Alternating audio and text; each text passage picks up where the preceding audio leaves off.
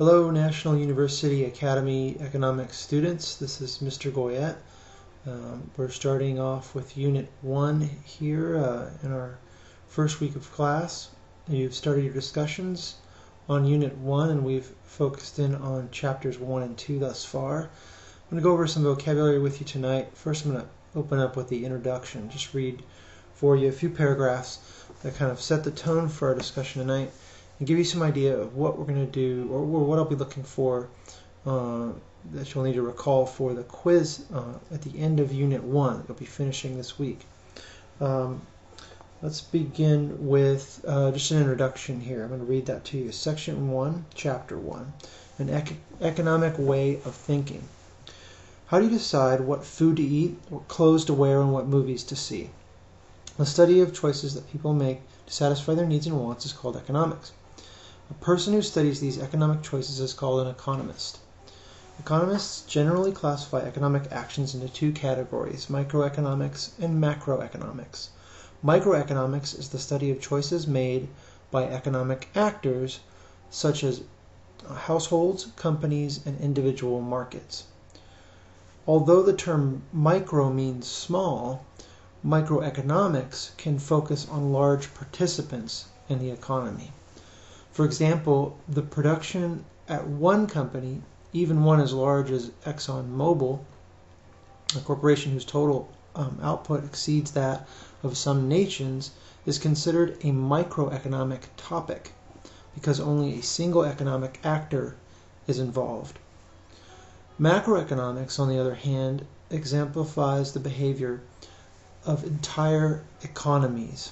For example, unemployment in the United States is a macroeconomic topic. What can you learn from economics? By examining the economic choices you make, you can take advantage of the opportunities available to you, from choosing whether to eat lunch, to deciding whether to go to college, from buying a pair of jeans, or choosing a career.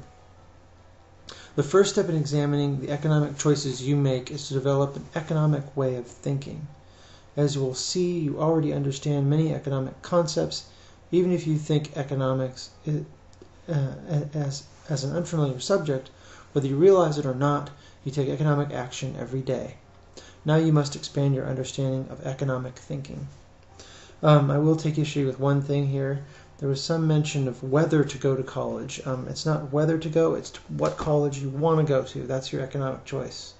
There's no whether to go to college. Of course you're going to college. It's ludicrous. Let's see. I was going to do some review with you, get you ready for the quiz here. And so that was a little introduction to the text. And let's get right into our key vocabulary. Let me point those out to you. So I'm going to pick you up for a moment here.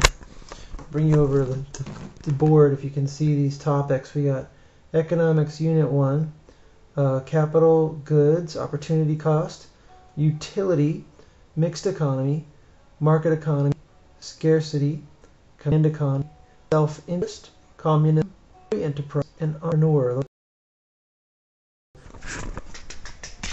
Put you back here for a second. Whoop.